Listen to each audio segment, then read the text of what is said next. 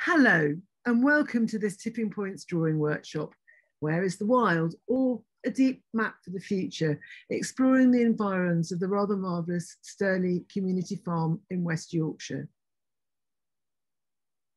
Hello, my name's Melanie Rose. I'm a final year PhD student in the School of Design at the University of Leeds and an artist living in Hampshire and a research assistant for the project Tipping Points. Hello, and I'm Judy Tucker, and I'm in my study, which is right next to the studio where the photograph is taken from. And I've been working from landscape for more years than I care to remember. And when I'm not in my studio or out walking, I'm senior lecturer at the University of Leeds and co-I on this project. So what we'll be doing today in this workshop is you will be making a series of drawn responses to the really fantastic set of materials provided especially for this workshop from the locale of Stirley Farm. The materials were gathered with ideas of how past and present landscapes might inform the future in mind, with a very particular focus on how changing agricultural and aesthetic practices affect our understanding of what we see. What we'd like you to do is to keep in mind Barbara Bender and Margot Weiner's assertion that landscapes contain the traces of past activities, and people select the stories they tell, the memories and histories they evoke, and the interpretive narratives they weave to further their activities in the present future. The workshop activities will then develop into what might be thought of as a deep map of this specific place. Pearson and Shanks describe deep maps as an invocation to record and represent the grain and patina of place and landscape through really interesting juxtapositions and interpretations of the historical and the contemporary, the political and the poetic, the factual and the fictional, the discursive and the sensual. We'll coming back to this a bit later on. But for now, we'd invite you to watch Steph Turner's interview from your set of materials provided for this workshop, which will give you a little bit of a background and setting for the whole place. We'll welcome you back when you've done that. So, welcome back. Now, we're going to be doing a drawing exercise, Yorkshire Endangered Species Soundscape. And whilst what a view also enables us to see, and you can see here, I took a photograph, which we'll see later. I really found a place to echo a conventional picturesque composition, but you can see through it, but it also conceals a wealth of wildlife, much of it hidden and dormant compared with past eras. Just because we can't see it, of course, doesn't mean it's not there or it can't be reintroduced. So that's one thing to bear in mind. The second thing to think about is that when orchestras or singers or actors or dancers warm up, that's to get limber up in a way before they start performing. We've got a sensory drawing exercise about mark making, which offers this to you. But first, we'll look at some artists who've worked in this way, creating visual narratives of birdsong, something that way back Gilbert White was trying to do. The first artist, and there's a link there, and you've got the PowerPoint provided if you're interested in her work, is Lucy Stevens, who made these drawings when she was in an artist residency in northern Sweden. Which was direct response to birdsong. And what you can see is that she writes, I've created a sort of identification register below to represent the vocals for the birds featured in the sound recordings that she made there. The second artist that we're looking at is actually a composer and performer, but he uses the visual to inform his sound works, is David Birchall. And these three are pencil drawings based around listening to birds and the very interesting shapes and the kind of ways placed them on the page also echoes a sound from the back of his flats at Whalley Range near Manchester. a slightly different approach is Jacob Thompson Bell. And we're really, by the way, I wanted to mention, we're so grateful to all three artists who've given us permission to use their work in this workshop. And this is more of a kind of urban situation, and it's more of a mapping or kind of plan of the kind of sounds he was hearing in Somerset House. And this one I particularly like, which is the sounds heard in the Fountain Courtyard during a rain shower under a plastic umbrella, and the kind of noises really are very evocative of those sort of sounds. So that's just to kind of set the scene. And here are some examples from our live workshop of people's responses to this workshop, where they had almost made like a key or map or repertoire of mark making in response to sounds that you're about to hear. And there's another slightly more sort of freer set of works. And just one other thing, which is so relevant to our projects that I wanted to draw your attention to, is this piece of work, which is a link here to, which is images of faint signals on screen by the design and artist group Invisible Flock. And you can see it's there at the British Library, and the setting is a fictional Yorkshire forest and shows us how natural sound has evolved over the past 50 years, because they were able to access the library's full collection of sounds. And that way they reveal the complexity and diversity of the natural landscape of our county. Right, okay, is everyone ready? Over to you, Mel. Okay, so what we want you to do is to use any materials that you've got to hand, so pencils, fine liners, marker pens, chalk. And we're going to play you 10 sounds lasting 30 seconds each. And we want you to draw what you think the sound sounds like.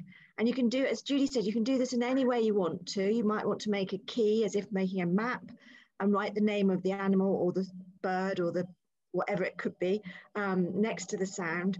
Or you might want to layer them or put them together, arrange them however you like. So Judy, you ready to go? I'm ready to go here. Here's number one.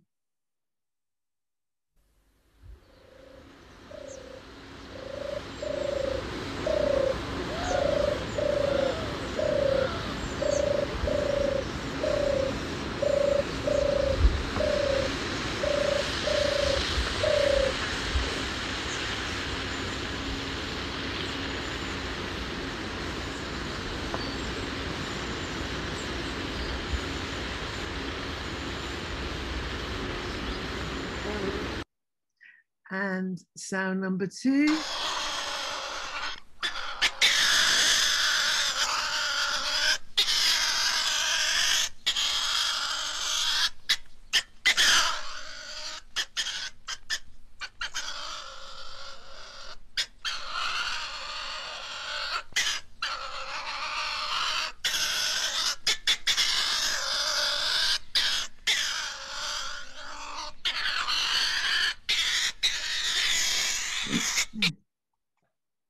And sound number three.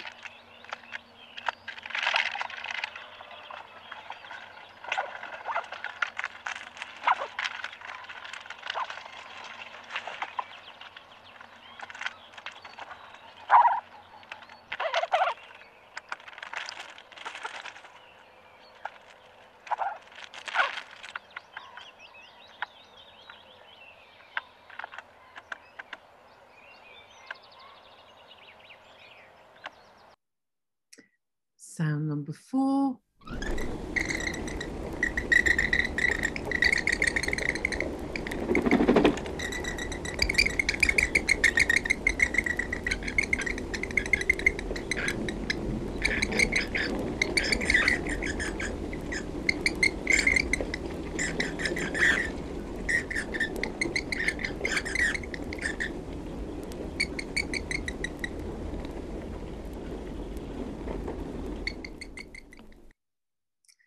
Sound number five.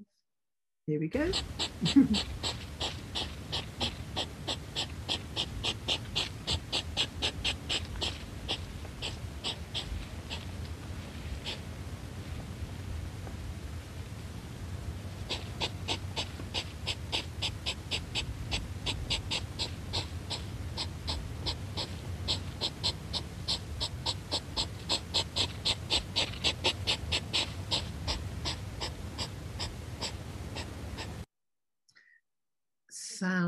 6.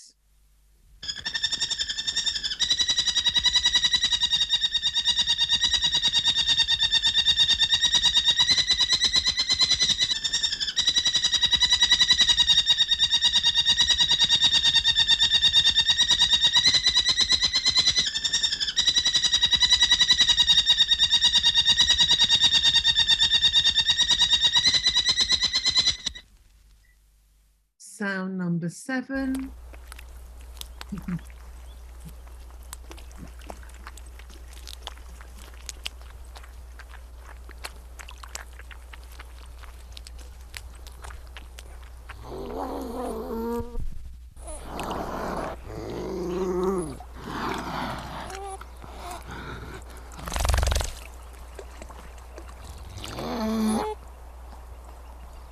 Sound number 8. Sorry, everyone, that was slightly premature, but sound number 8.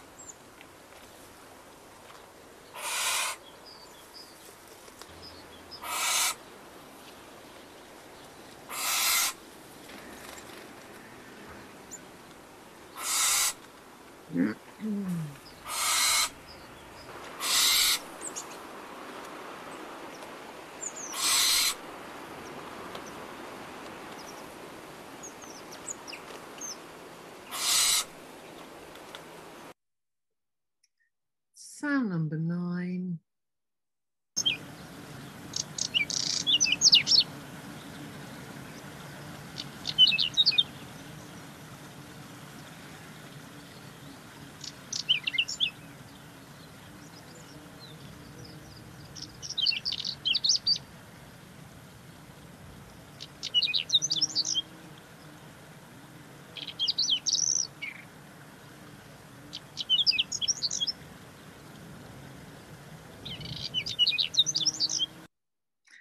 And finally, sound number 10.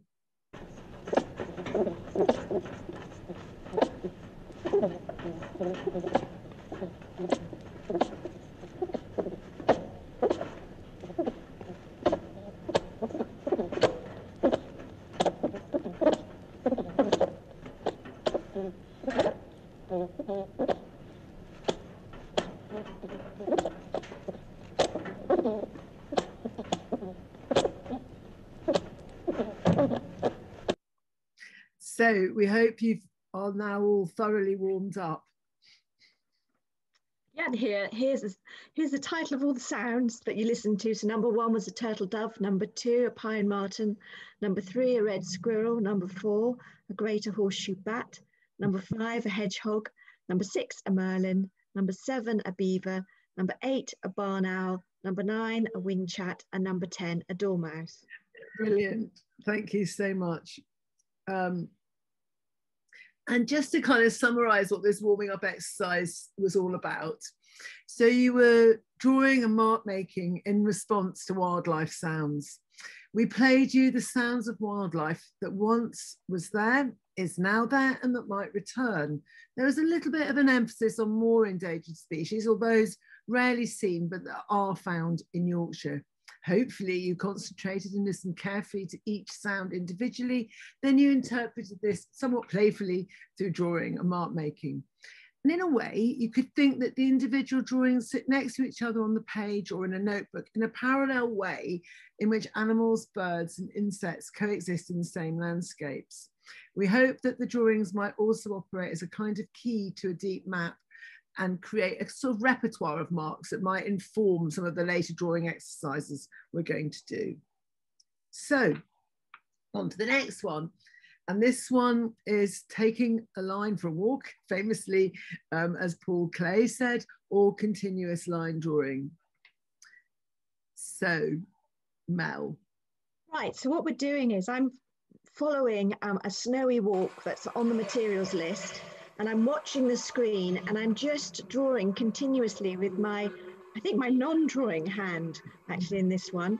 I'm using a fine liner and I'm just following what the camera's showing me. I'm not looking at the page, I'm just following the screen in front, drawing the shadows, the marks, the structures, the trees, just the lines that are being made on the screen.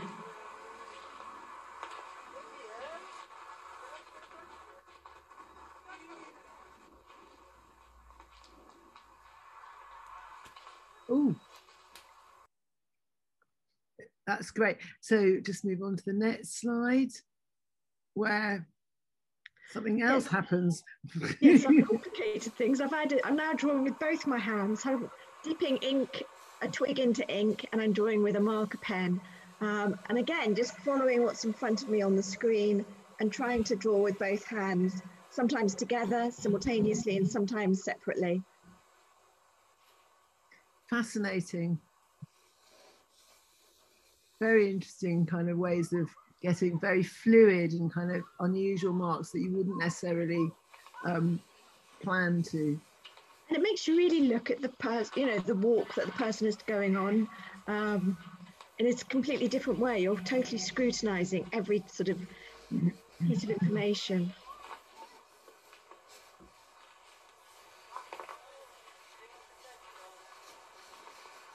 And in a way, that one's quite interesting because you can also hear the footsteps. So sound comes into play as much as viewing. So we've just got a couple of examples of responses that people made in our live workshops. Here's one, you can see very much probably using the two-handed approach, I would say. Yeah. And another one, which has got a sort of slightly different resonance here with kind of different marks and so on.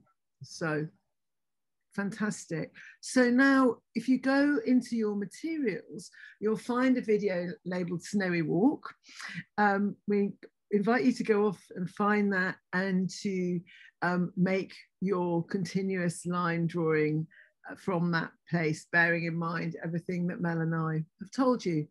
And so we'll see you in about 10 or 15 minutes. Hello and welcome back. And we're going to be doing another sort of walk drawing, but this time with some slightly different things in mind. Going to introduce the concept of deep mapping and also the idea of landscape as palimpsest and a sort of and rhythms and bodies. It's a slightly different approach. So what is deep mapping? Kind of referred to it in the introduction, and it reflects an 18th century antiquarian approaches to place, which weren't perhaps quite as objective in inverted commas as some of the ones today. And so it could also include, the maps might include history, folklore, importantly for this workshop, natural history and hearsay. And the deep map attempts to record and represent, as we said before, the grain and patina of place through putting together juxtapositions and interpenetrations of the historical and the contemporary, what was then and now, the political and the poetic, the discursive and the sensual, the conflation of oral testimony, anthology, memoir, biography, natural history, everything you might ever want to say about a place. Now, obviously, we're just touching on that, but it's just a way of thinking that's taking us beyond the scene. Here's just a photograph of some of my sketchbooks that I make when I'm actually out on site. I draw, I walk, I stop, I listen, I think, and I maybe also use archival material as I'm going. And here Ian Biggs, the artist, friend and colleague of ours, has very kindly allowed us to use some of his work in this presentation. He's very much a proponent of deep mapping in this project, which is on the borderlands between England and Scotland. And you can see here, this is some of his research materials. He's got photographs, he's got maps, he's got some archival things. You can see the second one from the right, Barnes Plantation earthworks. And then in the second one in from the left, he sort of overlapped them with his own imagery. So it's about layering and the idea of a palimpsest, which as we know is about layers of traces that we can see underneath coming through from the past into the present.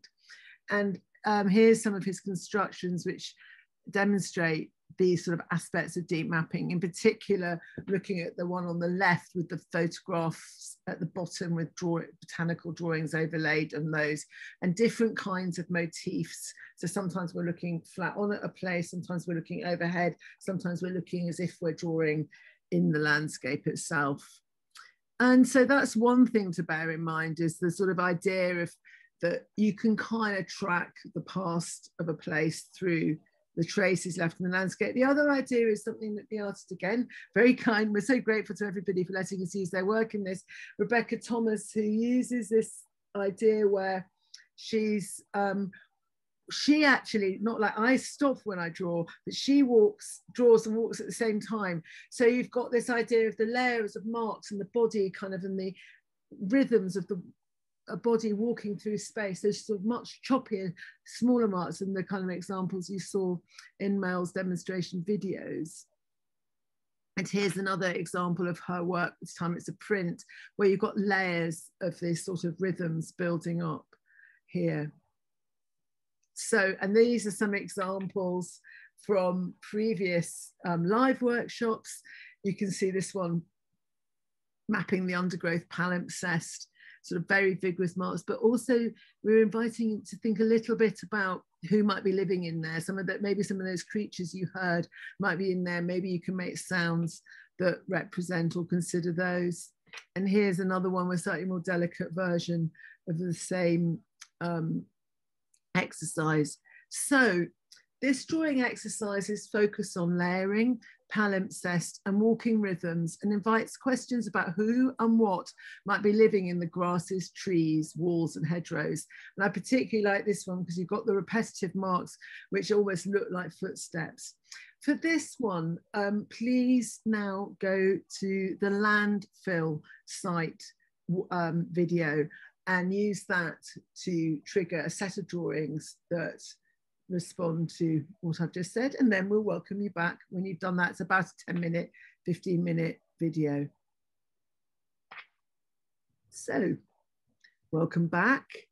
And this is a very different kind of drawing, but we hope now that you've loosened up, you'll be able to kind of slow down and tighten up and maybe make some slightly more slower drawings.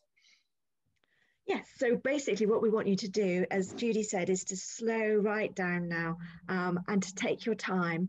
And this exercise is about thinking about animals or species that might come out at night, that might live in the soil, might live in water. The species that we don't see very often or take much notice of, but are nonetheless still there.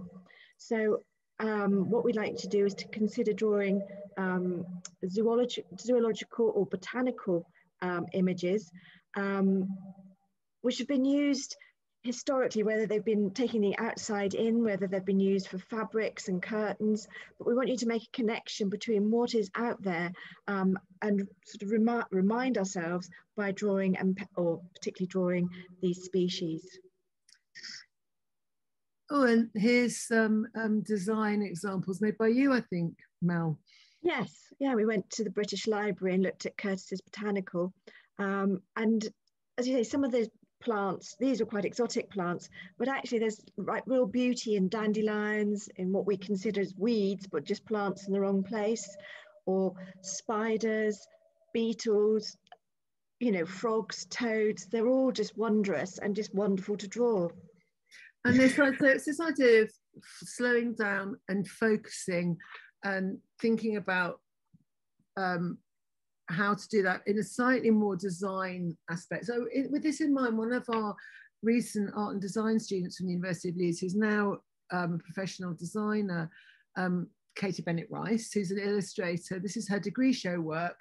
And you can see here, she's done these very detailed drawings of, in fact, these particular ones are of seashores, but the kind of mark making and things she's considering are absolutely relevant for this project. You can see here a little fish poking its nose out of a sort of rocky, seaweedy place. And you can see very much, she's also considered what might be endangered and what might be changing.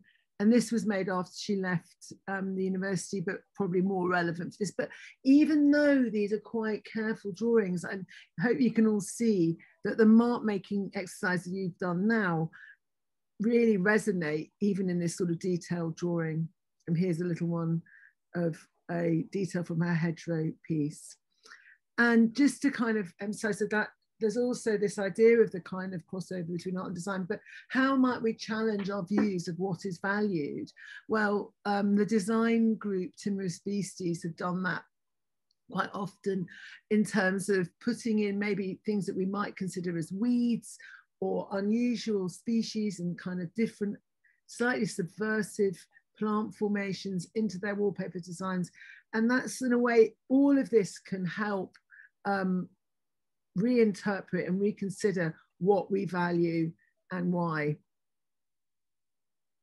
So what we want you to do is to select a species that you'd particularly like to draw, and have a really good look at the species before you start drawing it, and then to draw an outline first in pencil.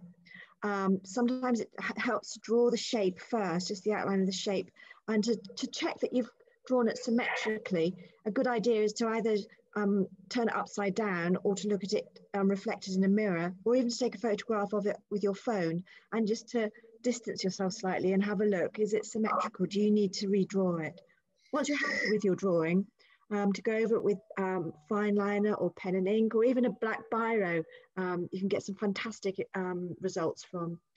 Vary the tones, so make the darks really dark, and use mark making to accomplish texture, particularly on sort of the beetles or toads, or even in the oak galls that I've used here. Just like, there's very subtle texture, but it really does make a difference. Yeah, and you might need to have a couple of attempts. Certainly I had to draw the beetle twice because I drew it too big to start with, before I felt I was happy with him. That's great. And just, yeah, these drawings are made by Mel. I'm using, as you can see here, oak gall ink. And so it's quite an interesting thing where she's got the relationship between the materials she's used and what she's drawn. That's just something to bear in mind for future. You can actually use natural materials to make drawing and painting implements, because of course that's where pigments come from. We've got a few examples of some of the work that people did from this in our previous live projects. We particularly wanted to put in this one because we think about the farm and the pigs and the animals that might once have been there and still are there. It's really charming drawing here, and some very careful drawings of a merlin, and then drawing a plant and an amphibian. So just to give you some ideas of what people you might get up to. And we've shared in the materials, you've got a link in the PDF, so you can either click on that link, or, as we've said before, if you've got your own wildlife books or your own photographs, we really encourage you to use these too. There's no rush with this one. This may well take you an hour at least or more, but you can do this quietly and think about, take your time, relax and draw. Here, this is just to give you some of the ideas of what you might do. And we'll welcome you back. Perhaps you'll need a break after this for our final exercise. Hi, welcome back. So we've had already quite a rich morning or session. And why do we like certain landscapes? And how might a new approach to landscape change our views? Now that's a little bit of a pun because it's views that we see out there, but also perhaps the way we think about landscape itself. So I put together a kind of mini art history of Castle Hill, and found some examples of it without its castle and so on. The word picturesque refers to an ideal kind of landscape that has an artistic appeal in that it's beautiful, but also with some elements of wildness. So you'll see at the beginning, I put in the photograph where I got a tree to one side. So that idea of the cultivated and man-made coming together in one. And Claude Lorraine set the precedent, which William Gilpin, the Englishman, formulated into a set of rules which people used in the 18th century, not only about how to draw and paint a landscape, but how to look at one. So this way of thinking about landscape was very much inspired by European artists whose paintings were collected by the wealthy on the grand tours in the past. And those artists evoked the classical authors, transforming the landscape into an idyllic and harmonious pastoral. And this is, in a way, we all unconsciously carry these images of landscape in our heads, and we kind of expect to see it when we're out there. So what might we need to do to kind of alter that? And in a way, this is like a precursor to your mobile phone. Claude Lorraine often used a tinted mirror to determine his compositions.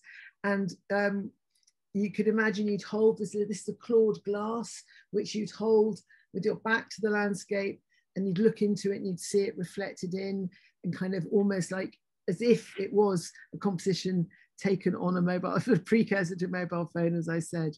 So here we've got some images of landscapes very close to Castle Hill, which are very much, they've got a vignette. They're somewhere between the picturesque and the romantic. They're clearly after the enclosures. We can see the stone walls have come in, but in the distance, we've got the sort of wild moorland. And the idea of picturesque also has very much this background, middle ground, and foreground. And these are shown in these very much through the weight of mark, slightly darker as they come nearer. And here is an image of view of Huddersfield, could even perhaps have been from Castle Hill itself. And we would like to thank Bart Scanlon and Kirklees Museums and Huddersfield Art Gallery for allowing us to use these images in this talk. And you can see here in the foreground very much the agricultural scene with cows and some happy looking farm workers. This echoes the earlier picturesque where you would have a scene in the foreground. The middle ground, which is often in the kind of conventional picturesque, if you like, often was a classical temple or something. Here we've got Huddersfield with its smoking mill chimneys, and in the distance, the moors. And Lockwood Viaduct from close by, where we again, the idea of the farm cottages and the mill workers' cottages in the foreground, the rather marvellous viaduct striding across the landscape, fading off into the distant hills here, all very close by, and Castle Hill itself from the mid-century, with the path leading through up into the right-hand side of the paints, leading your eye in and up to the castle itself, the folly that was built to commemorate Queen Victoria's Diamond Jubilee. So that just gives us a little bit of a sense of the kind of aesthetics that we might carry with us. So Alexandra Harris, in her article, Nature Writing and Landscape Art, writes, we're in the midst of a new era of place perception in Britain. Questions of what landscapes mean to us, who sees them and what they are for, are all being debated now with an intensity perhaps unmatched since the first age of domestic tourism, where some of those images that I've shown you might have been made. Landscape painting, aesthetic philosophy in the late 18th century. So what she argues is that work on the history of landscape art has a very influential role to play today, more so than ever. And she invites us, and we invite you, to join in this conversation about the place of art and the history of art in national understandings of landscape now. And we've got some photographs from our special materials from Stirley Farm, and some which really focus in on something that might almost be a subversion of our expected understanding of the picturesque here. And we're just bringing in the idea of rewilding, and the one that's known extremely well is the Knepp Castle. Many of you will probably have heard of it. And Alexandra Harris writes, the owners of the Knepp Castle estate in West Sussex have been conducting a radical experiment in rewilding for the last 15 years. And as you'll know from listening to the interview, and you may listen to the others that we provided, parts of Stirley Farm are being very much given over to encouraging regrowth of native species, not a full rewilding as such, but areas like the coppice and so on are being grown to encourage sort of a diversity. In a grippingly argued book on the rationale for the project, Isabella Tree records the heartfelt objections of local people who hated the look of the pig-rootled mud. And by the way, that's why the participant drew the pig, was because she felt she really liked that idea of the relation between farm animals and pig-rootled mud, and the scrub encroaching where previously there'd been a fine park laid out by Repton. She writes, I used to walk there myself and I sympathise. Isabella Tree asks, quite rightly, how it is that an artificially designed and unproductive environment should seem more beautiful than one in which natural processes are thriving. So this is what we're inviting you to think about. Although that she writes, the debate about what is natural and what is wild, as we can see in Stirley Farm, is very complex and perhaps unresolvable. And just one more idea to throw in before we set you off with these thoughts is that David Matlas writes that the geographer Stephen Tooth, in his online glossary for the Anthropocene, defines the Anthropocenic, and the SC is very important because that means we're talking about an aesthetic, not the geological era, as referring to landscapes that have come to be viewed as picturesque, i.e. scenic, but that are actually in a far from natural, highly altered state. And he gives the example of the Elan Valley in mid Wales, and I've included Ramsden Reservoir as a kind of similar landscape, which is only a few miles from Castle Hill, which is something that we view this as scenic, but really, of course, a reservoir, the conifer plantations, the grouse moors above, every single aspect of this landscape is far, far from natural. So let's think about how we might subvert, work with and against the ideas of the picturesque. So we've begun to answer why we might like certain kinds of landscapes. And perhaps we've begun to just interrogate slightly how a new approach to landscape might change our views. So in terms of the drawing exercise which relates to this, there's a whole raft of materials, photographs, including the 360-degree ones provided in the materials. Choose 4 contrasting photographs from those provided and make small compositional sketches in your notebooks. Think about ideas of the picturesque and ideas of what we expect to see in a beautiful landscape. Then think how you can both work with and subvert these in the light of rewilding. You might think about mark making, because that's been the theme of the day. And also you might want to use the vignette and fade your image away into the page.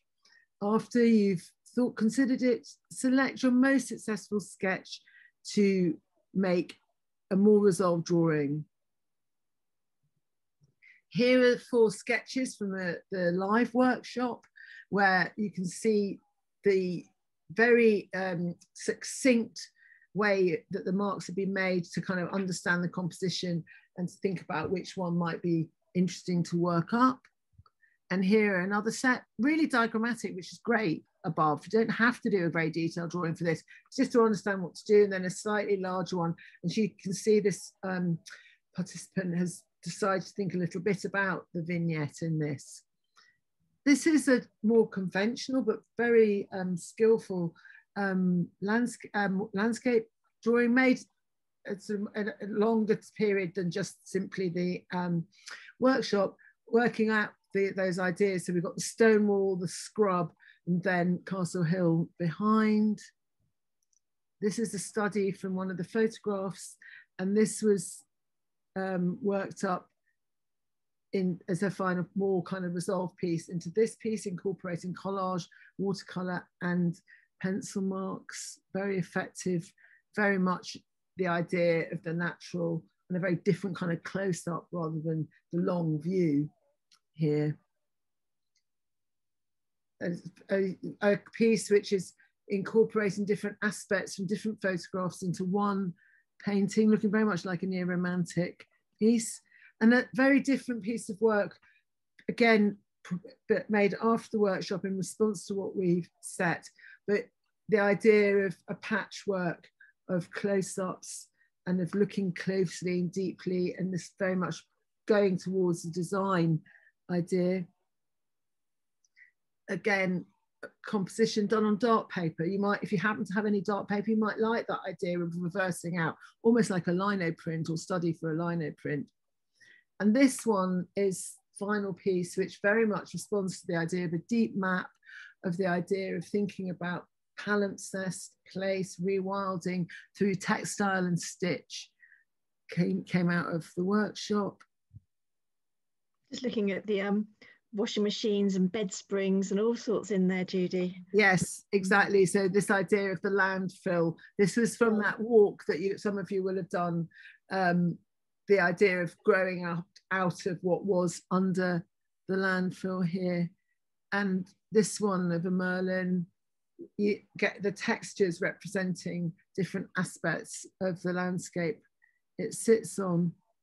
And I couldn't finish any sort of mini art history of Castle Hill without including my colleague and friend's work, Deborah Gardner, Yorkshire Monument. And this is really very interesting because it works again with and against the picturesque in a sculptural form, using found objects, using the idea of arte povera, but you can see a cardboard model of the hill, and then underneath all these textiles and lumps of coal which were collected from the area, representing the industries that once would have been there and that maybe have formed this landscape.